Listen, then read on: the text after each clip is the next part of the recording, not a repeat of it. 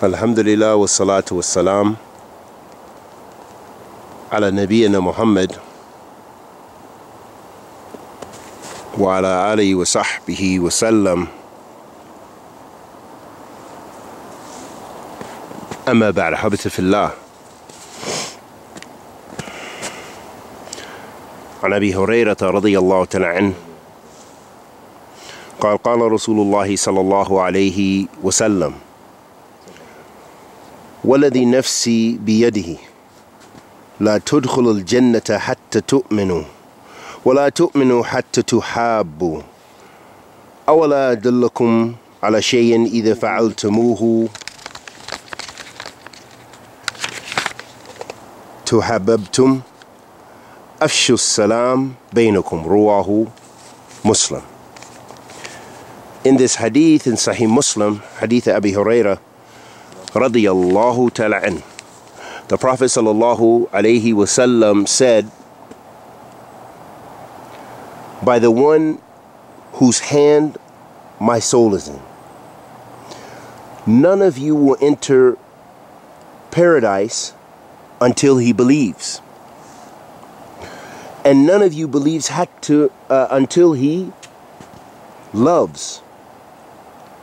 And should I tell you or notify you about something which if you do it will cause love between you?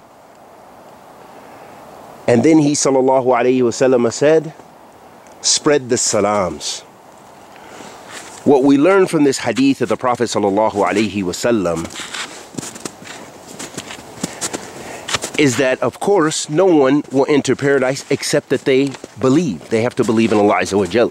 They have to leave dhulumat ila nur, leave darkness to the light of Islam, Iman, Tawheed, Sunnah. And from amongst those, to have true Iman, that true actualization of Iman,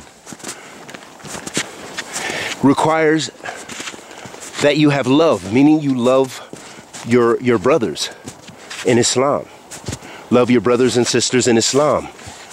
Hatta tu'minu, until you love them, you have love for one another. And this is a part of al-wala wal-bara, loving for the sake of Allah subhanahu wa ta'ala, and hating for the sake of Allah subhanahu wa ta'ala, hating those things which Allah subhanahu wa ta'ala hates. So loving the believers is a part of Iman. And that's why the Prophet ﷺ said, La tu'minu, that you do not believe, you don't believe until you have that love. And then he sallallahu alayhi wasallam told us how to attain that love. What is one of the ways in which we can attain that love? And he said, spread the salams, give salams. So by just a simple act of Iman, a very simple act that all of us can do, just give salams when you see your brother or your sister in Islam. Assalamu alaikum. That this is an actualization of love, and it will cause love to be spread amongst you. So not only is it actualizing that love, actualizing that Iman, but it will cause you to increase in Iman. And those are some of the wonderful benefits of that hadith amongst the many. And we ask Allah the Almighty to accept our good and forgive our evil and bless us to be of those who love one another strictly for His sake. Wa sallallahu wa sallam ala nabiyyina Muhammad wa ala alihi wa sahbihi wa sallam.